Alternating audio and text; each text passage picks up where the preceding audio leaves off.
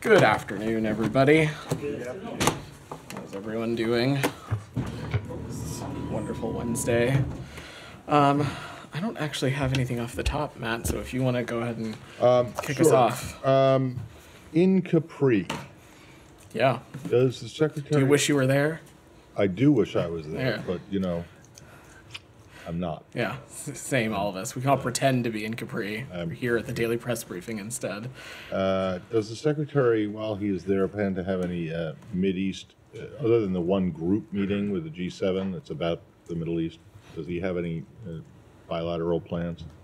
I don't have any additional meetings to preview or get ahead of, Matt, but a veteran like yourself, who I'm sure has been to many G7 meetings, knows that many important diplomatic conversations happen on the margins, and our G7 partners continue to be important allies and partners when it comes to a lot of our goals when it comes to the conflict in Gaza right now, namely continuing to press for additional humanitarian aid, doing everything we can to continue to secure the release of hostages, and also, in light of the events over this past weekend, continuing to support Israel's security and self-defense. So I suspect there will be additional conversations on those topics, but I don't have anything to preview or get ahead of.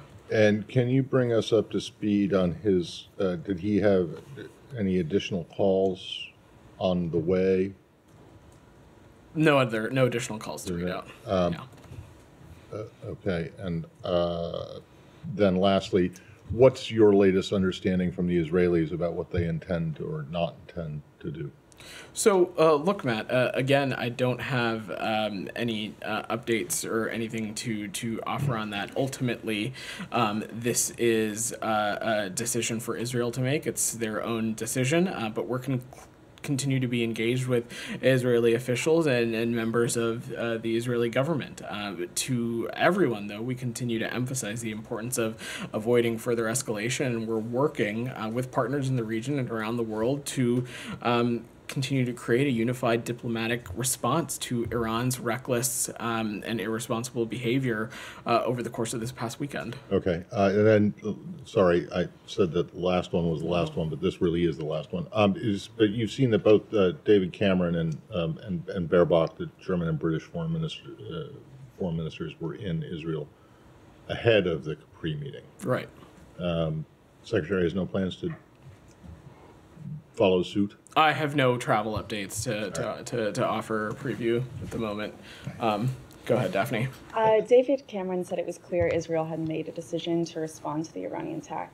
Have you gotten a similar message? I'm not going to speak to the specifics of our diplomatic engagements with Israeli officials. What I can just say is that, again, these decisions are for Israel to make as a sovereign democratic country. We're continued to be closely engaged with Israeli officials, but we also continue to stress the importance of further escalation. The United States certainly isn't interested in getting into an all-out conflict with the Iranian regime, but we'll continue to work closely with partners and allies in the region, as you saw the Secretary do over the course of this past weekend with the number of counterparts he spoke to about creating a unified diplomatic response to what we believe is Iran's reckless and irresponsible behavior.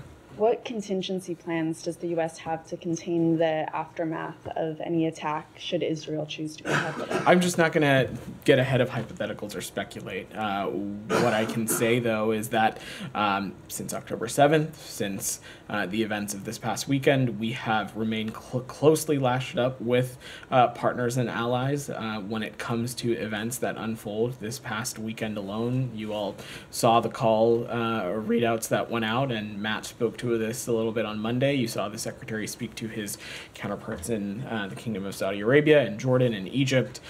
He spoke to Israeli officials as well, and will continue to have those high-level diplomatic engagements. Okay, and sorry, I've just got two more. Yeah. The UN Security Council looks set to vote on Friday on a Palestinian request for full UN membership. Diplomats tell us the resolution has the support of at least 9 members. Does the U.S. plan to veto this? I'm not going to preview our UN vote.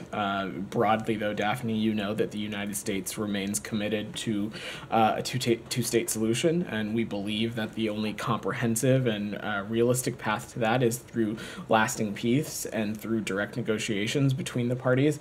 But broadly, we'll continue to remain engaged with colleagues on the Security Council and on any resolution that may or may not come forward. And then UNRWA has said that some of its staff members and other people detained by Israeli forces in Gaza were subjected to ill treatment, including severe beatings and being forced to strip naked. Have you been in touch with the Israeli government on this, and what's been their response? Yeah. So we are aware of this recent report that the UN put out highlighting some of these allegations of extensive human rights abuses.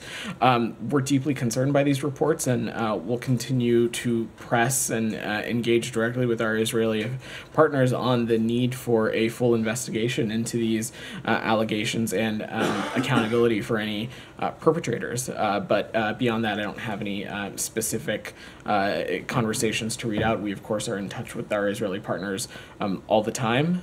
But broadly, though, we continue to call on all parties in the region, call on Israel to do more to protect humanitarian aid workers, to improve deconfliction mechanisms, and to pursue full accountability for incidents of harm against aid workers. Thank you.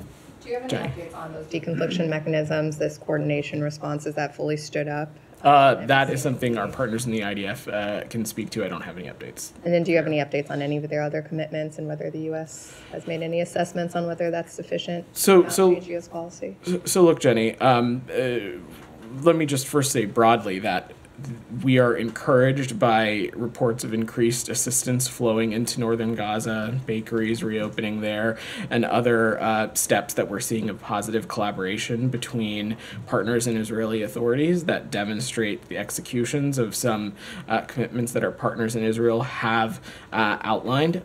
But, and I want to stress this, certainly we continue to believe that there is still a need for sustained, significant, multi-sectoral humanitarian assistance. We think it's crucial, and more must be done. And as military operations continue, Israel needs to take all feasible steps to minimize civilian harm. So we'll continue to press these things, but some metrics that you asked for, we have seen openings of northern crossings and seeing the maximization of routes from Jordan. We have also seen areas reopened on April 14th, which allowed a number of trucks entering daily. We expect some further enhancements there as well. But again, I want to stress that while these are positive steps in the right direction, more absolutely needs to be done. There is the humanitarian situation in Gaza is dire, and that is why we are continuing to pursue an approach when it comes to humanitarian aid that includes bolstering and supporting and continuing to push for additional land convoy movements. You saw earlier in March us conduct a number of airdrop operations. You've seen the Jordanians and others do similar things, and in the State of the Union, the President spoke about the maritime corridor as well. These are all things that we think need to be pursued aggressively given the dire situation, and we'll continue to do that. And any updates on Rafah? I don't have any updates on any conversations or anything. Go ahead. Vedant, just follow up on your statement earlier about your efforts to have a unified diplomatic response to Iran's attack between you or your partners and allies. Is this designed to negate the need for Israel to respond militarily, or regardless of that? So Israel is going to make its own decisions and its own determinations as a sovereign country, irregardless of what transpires in that department. We continue to believe that it is important to hold the Iranian regime accountable for what we think is reckless, malign, and destabilizing behavior. You saw National Security Advisor Sullivan speak a little bit to this yesterday, and so we'll continue to work directly through our systems, multilaterally, through forums like the G7 that Matt was alluding to, the UN and others, in ways that we will hold the Iranian regime accountable. Go ahead. Okay. Thank you, Vedant. On Thursday, April 11th, the State Department spokesman, Mr. Miller, said that Biden administration fully supports the rights of the Israeli people And for our audience, could you explain a disconnect between the Biden administration's words and behavior, how on one hand, that you could say you fully support the rights of the Israeli people, and on the other hand, not fully support the rights of the Israeli people to defend themselves as they see fit and have a follow-up?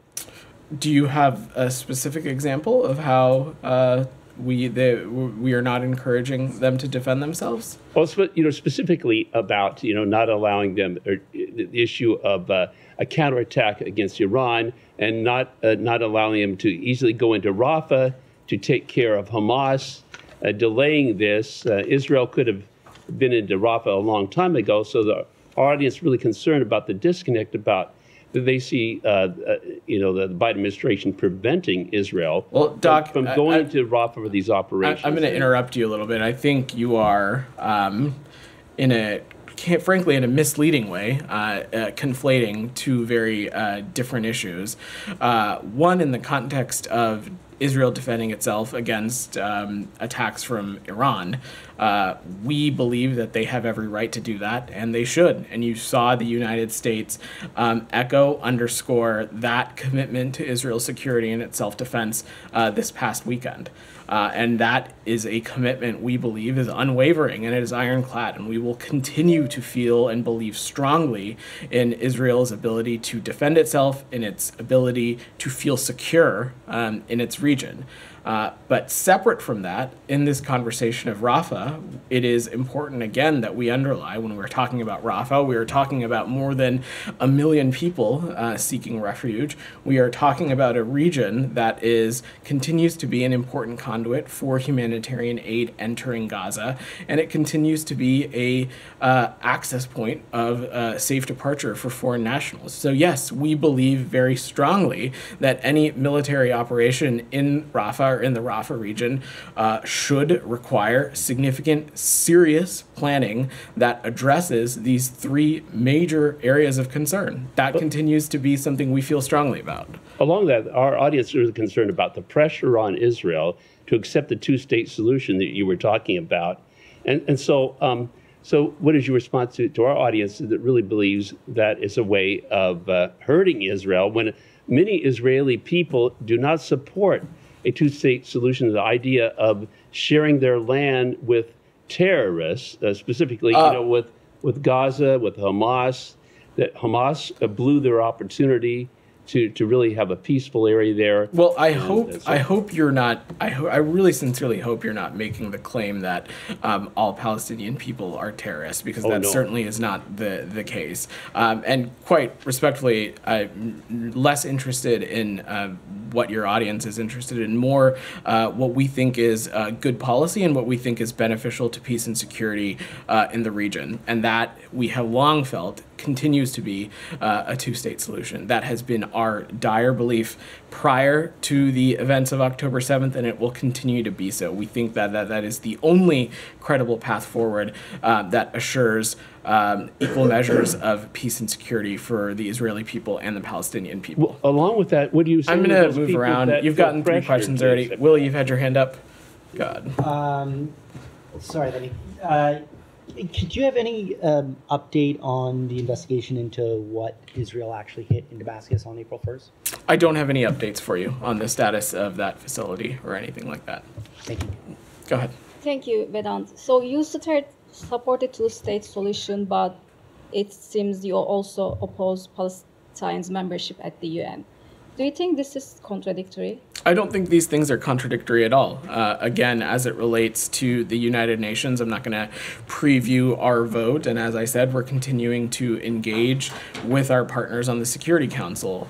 We remain unwaveringly committed to a two-state solution and continue to feel that the only path forward is a comprehensive, lasting peace is going to be through direct negotiations between the parties. And that continues to be what we think is the best path forward. And when you say a two-state solution, is it like a Palestinian state based on 1967 borders with East Jerusalem as the capital? What is your understanding of the two-state solution? So I don't have a change in definition of how we have been talking about a two-state solution. We've been talking about this as a Palestinian state for the Palestinian people, and of course the state of Israel, with the boundaries bounded by 1967, I believe mutually agreed upon land swaps as well, with the status of Jerusalem being a final status negotiation issue. Just one more on Turkey. Yeah. Do you have any readout of... On Turkey, you just said? Turkey, yeah. Any readout of Undersecretary John Bass's travel to Turkey? I don't, but I'm happy to check and see if we've got any additional information there. I know, just to say broadly, Turkey has been an important partner of ours in a number of key lines of efforts. Acting Undersecretary Bass, as you all know, used to be ambassador to Turkey, so he has a lot of deep and close relationships there, and have no doubt that he's engaging on some important issues, whether it relates to peace and stability in the Middle East, but also continuing to engage with our partners in Turkey on issues relating to NATO and Ukraine. Go ahead in the back. Yeah. Two questions. I have one on Haiti and one on... can we stay on the region, and I can try and come back to you? I have one for the West Bank as well. Go ahead. Yeah. I keep asking this question and trying to rephrase it in regards to the Palestinian Authority. Mm-hmm. Within the jurisdiction of Area A, does the Palestinian Authority or Palestinian law enforcement have the right to arrest settlers that are attacking Palestinian homes or Palestinians?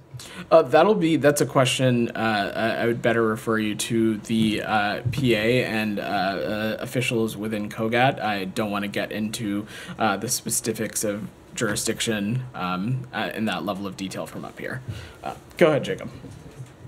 Earlier today, Israel's COGAT published footage of what it said are contents of 700 trucks worth of humanitarian aid that is sitting on the Gaza side of Kerem Shalom crossing, waiting to be delivered. COGAT said it has scaled up its capabilities over the past several weeks, but that the UN has failed to deliver its job in delivering aid.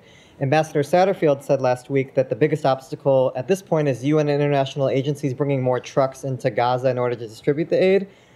So where does this stand? The U.S. regularly does urge Israel to boost its aid efforts, but are you willing to call on the UN also to improve its capabilities to deliver this aid that's piling up on the Gaza side of the border? Look, broadly, the distribution of aid within Gaza continues to be something that we're working closely on with partners in the UN and partners in other additional humanitarian organizations. That's something we're going to continue to work with them closely on because it's a priority. I don't have any updates to offer on immediate steps that have been taken publicly, but we think that that's an important thing that needs to be addressed, and we'll work closely continuing with the UN. Go ahead. So related to that, yeah. Biden has ordered this pier, and it's going to be set up in the next couple of weeks. Is the State Department confident that you're going to find the aid groups willing to unload that gear and that those aid supplies and distribute it? I don't want to get ahead of the process here, but look, when it comes to the distribution of aid within Gaza, we have found partners who have been willing to engage, willing to play a role in the disseminating of that aid, particularly as Jacob was speaking to, making sure that that aid gets from places like warehouses to its endpoints within Gaza, and have no doubt that we will continue to be able to find partners to cooperate with when it comes to the maritime corridor. But I don't want to get ahead of this process. Michelle. Yeah. Do you have any comments on the escalation of fighting between Hezbollah and Israel, and do you expect this conflict to be broadened? We would hope and encourage not, Michelle. At every corner, we have stressed our strong desire and importance of making sure that this conflict isn't widened. We've made that clear to our partners in Israel and to other regional interlocutors, and we'll continue to do so. Go ahead, Alex. On the region or anything? Let me stay on the region before I move away. Sam, go ahead. Euromed Monitor, Human Rights Monitor, reports that Israel is using drones to lure residents and then shoot them. They explain the sounds of women screaming and babies crying were heard late at night on both Sunday and Monday. When some of the residents went out to investigate and tried to help, they were shot at by Israeli quadcopter drones. The sounds they heard were in fact recordings played by the Israeli drones with the intent of forcing the camp residents out into the streets where they could be easily targeted by snipers and other weaponry. I've not seen that report, Sam, so I'm not going to comment on it. But broadly, not relating to this particular circumstance at all, because again, I haven't seen the report and I'm not sure if it's accurate or verifiable. At every conversation that we have with our partners in Israel, we continue to stress the moral and strategic imperative that they have to work on deconfliction mechanisms and to ensure that civilian harm is minimized in every which way possible. And we'll continue to stress that every way we can. Will you look at this report? I'm sure we'll look at this report, Sam. I don't have any comment on it right now. Do you recognize the Geneva Conventions as applying? I've answered your question, Sam. No, you haven't. You've evaded it, and your colleague deceitfully responded to it. Do you recognize the Geneva Conventions? It's a simple question. Go ahead. Do you recognize the Geneva Conventions as applying to Gaza? When you interrupt me, it's not a matter of you. I'm not going to take additional questions. To a simple question. Go ahead. You got two questions. Totally contrary. No, I didn't get two questions. You did. You asked a question about your report and you asked a follow-up. Please go ahead. You're refusing to answer it. Go ahead, sir. Do the Geneva Conventions apply to Gaza or not? Apply to everywhere on the planet except for the Palestinians. Isn't that right? We continue to stress everywhere that international humanitarian law needs to be abided by and respected. Go ahead. Do the Geneva Conventions apply? You are now interrupting your colleague. Go ahead. I'm interrupting you. I'm not interrupting you. I'm insisting on an answer to a critical question. Go ahead, sir. I'd like to ask about the sanctions against Iran. I'd like to ask about the sanctions against Iran. Yeah. Just broadly speaking, what impact do you think they'll have? And then I'm just curious, given all of Iran's bad actions in the past, I was almost surprised that there was room left for any new sanctions. Why is there room left for more sanctions? So it's important to take a step back and talk about our sanctions and export controls on Iran in a little bit of a wider context going back to the onset of this administration. It's important to remember that we have not lifted a single sanction on Iran. Rather, we continue to increase pressure, and our extensive sanctions on Iran remain in place, and we continue to enforce them. And over the last 3 years, we have actually sanctioned over 600 individuals and entities connected to the full range of Iran's problematic and dangerous behavior, touching the areas of UAV and missile proliferation, terrorism, terrorist financing, and other forms of illicit trade and human rights abuses. But this is something that we are also going to continue to work closely with our allies and partners, including at the G7, on ways that we can continue to exert pressure on the Iranian regime. We believe that our sanctions are effective. They are a way to continue to isolate countries and to exert pressure on them as it relates to their behavior. And the impact on the new sanctions? Look, I'm not going to preview any additional actions from here, but we continue to believe that should there even additionally be new sanctions, that continues to be a lever at our disposal to continue to hold the Iranian regime accountable for its actions. So, Vedant, it's just not true that you haven't lifted a single sanction on Iran. I went through this with Matt the other day. Shortly after this administration came into office, you did lift restrictions on sanctions on Iranian diplomats' travel inside when they go to the UN. I think your colleague was speaking about sanctions in the context of designating entities and individuals connected to the Iranian regime, not necessarily parameters that exist around diplomats in the United States. I take your point, Matt, but I think but it's not then true to say that you haven't lifted a single sanction on Iran, because you have. Then secondly, you also allowed several UN sanctions to expire. Now you guys can put as many sanctions as you want in place against Iran, but they don't have any impact outside of the U.S. jurisdiction. There's no requirement for other countries to follow suit, even when they involve secondary sanctions. So the arms embargo and the missile sanctions from the UN were allowed to expire, correct? That is. Are you talking about the the ones in from August 2020 in the JCPOA. Yeah, correct. So they expired. That is so those sanctions, the international sanctions, the UN sanctions, the one that the entire world, everyone in the world is supposed to follow, were in fact lifted. They expired, correct? Well, I think there's a difference between lifting and expiring, but sure, Matt. There's a technical difference.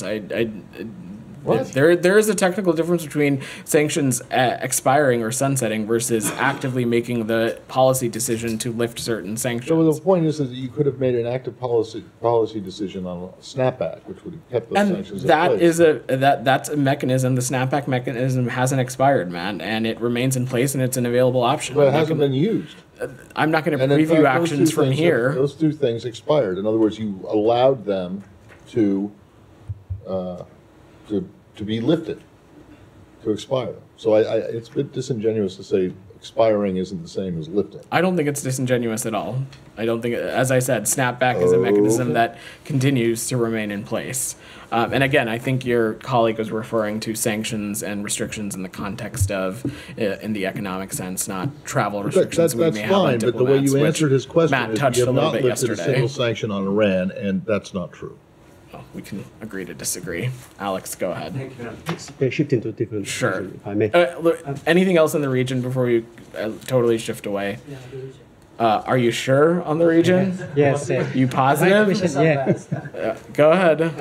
My question is, sorry. So my question is that was there any conversation between U.S. diplomats and Chinese diplomats or Russian diplomats about the conflicts between Iran and Israel? Well, you saw the secretary had a phone conversation with his counterpart, Foreign Minister Wang Yi, on the tail end of last week, in which Matt spoke a little bit about this last week as well, in which we continued to stress with them through their means of communicating with the Iranian regime that no one was interested in seeing this conflict escalate. And we'll continue to have those conversations with appropriate interlocutors. How about Russia? I don't have any conversations. So, follow-up, sorry. So there are reports, Wall Street Journal reported that the Iranian regime has evacuated their bases in Syria. So is there an indication that the Israeli government might attack some targets outside Iran? I don't have any assessment to offer on what our partners in Israel may or may not do. Go ahead. Thanks, Vedant. So Benjamin Netanyahu testified to the U.S. Congress in 2002. This is before we invaded Iraq. And he said, quote, "There is no question whatsoever that Saddam Hussein is seeking and is working and is advancing towards the development of nuclear weapons." He then went on to say he was hiding nuclear facilities underground. We now know this was a lie, one that many U.S. service members and innocent Iraqis paid the price for. Netanyahu, in that same congressional hearing, goes on to say, "Obviously, we'd like to see regime change, at least I would, in Iran.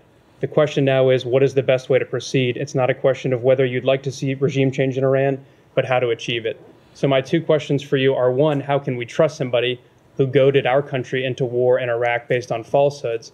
And two, given this weekend's events, why are we confident he won't do the same thing with Iran, given he's been calling for us to enact regime change in that country for 20 years? I'm not sure I fully understand your question, but so let me just say a couple things. First, as it relates to Prime Minister Netanyahu, this is somebody who the president has a close working relationship with. It's someone that the secretary has a close working relationship with. But broadly, beyond any immediate official or individual in the Israeli government, our partnership, our relationship with Israel, our commitment to its self-defense and our commitment to its security transcends any government in Israel. It transcends any government in the United States, and it's a relationship that has pursued and persisted over the course of various political parties and presidents. Number two, as it relates to the Iranian regime, let me just be clear and unequivocal about this. We condemn in the strongest terms its reckless and irresponsible attacks from over the course of this past weekend. Okay, but one individual, Netanyahu, is the head of the entire Israeli government, and when you might condemn those, but there's a difference between condemning those actions and the U.S. getting roped into a war with Iran. The United States is not interested in entering an all-out conflict with Iran. We've been incredibly clear about that. Even if they strike Israel? We have been very clear about our commitment to Israel's security and its self-defense. We've also been clear that we will not be participating in any offensive operation, but our commitment to its security and self-defense is ironclad. If I may ask on Georgia. On Jordan? Georgia. Okay, Michelle, do you have anything on the region before we move away? Any role that Russia is playing between Iran and Israel? That's a question for the Russian Federation. Are you aware of any? I'm not, none that I can speak of or that I'm aware of. Go ahead. You already got a bunch of questions. Go ahead. Like moving to Ukraine, if I may. Russian missiles hit a hospital in Chernihiv this morning. They killed more than, actually 15 almost, and more than 60 were injured. What does it tell you about the state of play on the ground, and how under stress do you think the Ukrainian military is? This is, Alex, another example of a horrific Russian missile attack, this time on downtown Chernihiv in northern Ukraine, which is only about a 2-hour drive from the capital, Kyiv. Approximately 16 people were killed, more than 600 injured, including children, and missiles destroyed residential buildings, a hospital. The images from these attacks are horrifying, but it also, Alex, beyond, to take a step back from the immediate, it underscores the need of passing the National Security Supplemental. Our support for our Ukrainian partners, we believe, can continue to make a difference in this conflict. It can save lives, but the House of Representatives needs to act now. Thank you. Staying in Russia, and there are reports that Russians they have started moving their forces / troublemakers, if you want, out of Azerbaijan and to be deployed in Ukraine. What do you know, and what do you think about its implications? Well, Alex, as you know, we were not party to the negotiated trilateral arrangement that ended the fighting in Nagorno-Karabakh in 2020 and established Russian troops in that region. Frankly, we've not seen anything to indicate that Russia's military was contributing to a more peaceful and stable South Caucasus region, and the events in Nagorno-Karabakh over the course of this past fall are pretty indicative of that point. And it's another highlight or example of how Russia is not a trustworthy ally or partner. But beyond that, we strongly support efforts by Armenia and Azerbaijan to reach a durable and dignified peace, and we stand ready to continue to help facilitate this process. Ben, go ahead. I'm going to work the room, Alex. Please come back to me later on. Go ahead. Yeah. Thank you, Vedant. If I could follow up on a question that was asked yesterday about China supporting Russia's industrial base. Yeah. Matt said the U.S. is very concerned that this would be on the G7 agenda, but I was wondering if you could provide any more detail, particularly what the U.S. is doing in response to Chinese support for Russia's industrial base. Sure, Ben. So let me say a couple things on that. We believe that the PRC is supporting Russia's war effort, and it's doing so by helping ramp up its defense production. Specifically, the PRC is providing Russia with significant quantities of machine tools, microelectronics, optics, UAVs, and cruise missile technology, and nitrocellulose, which Russia uses to make propellants for weapons. Together, we think that these materials are filling critical gaps in Russia's defense production cycle, helping revitalize Russia's defense industrial base, which had otherwise suffered significant setbacks due to sanctions and export controls from the United States, from our partners and allies. This kind of support is actively enabling Russia's war in Ukraine, and it poses a significant threat to European security. We've raised these concerns with the PRC through diplomatic channels, including through recent conversations at the leaders level, and we've been briefing our allies and partners on our concerns over the past few weeks. And we issued an executive order targeting third country banks that facilitate support to the Russian defense industrial base. We've sanctioned relevant firms in the PRC and are prepared to take further steps as necessary. Jalil, go ahead. Thank you very much, Vedant. A few humanist questions. Let's keep it to less than a few. We've got a couple other people have their hands up. I'll stop whenever you tell me to. Great. My first question is about these two gentlemen. One of them is very dear to America, and he has my last name as well. His name is Dr. Shakil Afridi. I feel like because of lack of diplomatic courage the Pakistani ambassador has in Washington, D.C., the guy has spent 15 years over there. Pakistani lady in the U.S., Afia Siddiqui, has spent 25 years. I had a father who spent 9.5 years on a fake case. I just personally have sympathies with these prisoners who have spent, and internationally, so like keep the U.S. policy on side. Just from humanitarian point of view, why can't these two people be exchanged? So I don't have any assessment to offer on this. This seems like an internal judicial matter as it relates to Pakistan's justice system. So but the U.S. justice system, the U.S. justice system can get that Shakil Afridi guy here. He has spent 15 years. Life imprisonment is 12.5 years in Pakistan.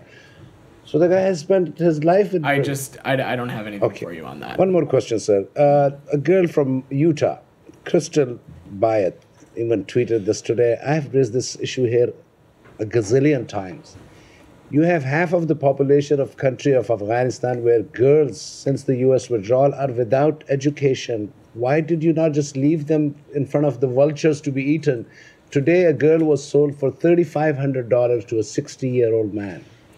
If the U.S. has taken, at least I know these steps cannot be stopped at the moment, but for future of girls, for the ones that are going to come in future, so what has the U.S. done in these last 3 years since its withdrawal? Equal rights for Afghan women and girls continues to be a key tenet of our Afghanistan policy, and we continue to reiterate regularly through relevant channels with the Taliban that their self-stated goal of legitimacy can only be achieved and will likely be impossible to achieve if half of their population is being left out of participating in its society, participating in its economy.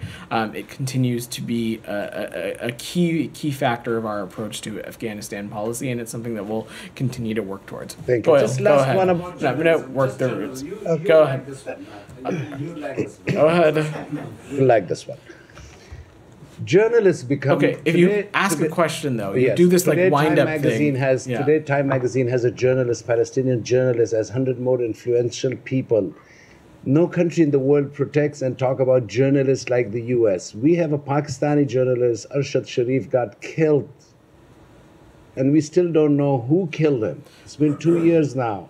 Can the U.S. and you personally take some interest in the case, and at least let us finally know who killed the guy? So let me just say broadly that we believe strongly that journalism is integral to our society, and journalists do important work, and especially in active conflict zones, they every step possible needs to be taken for them to be protected. But I don't have much else on that circumstance that you laid out. Daphne, you had your hand up. Go ahead. Thank you. So we've seen on social media that the U.S. Embassy received a letter from Chad's government requesting troop withdrawal. Can you confirm this? The U.S. Embassy in Chad, I'm happy to check on that. I've not seen that since I came out, but we're happy to check with the team and see if there's anything to offer on that. Okay, and sorry. Go ahead. Really quick, yeah. Vote counting is set to begin tomorrow in the Solomon Islands parliamentary election, the first since the Prime Minister struck a security pact with China in 2022. Do you have any indication yet on how these elections have been conducted? I don't have an assessment to offer yet. I think we will let the process play out before we have any assessment to offer. Goyle, go ahead. Come to you, then I'll come to you, and then we will wrap.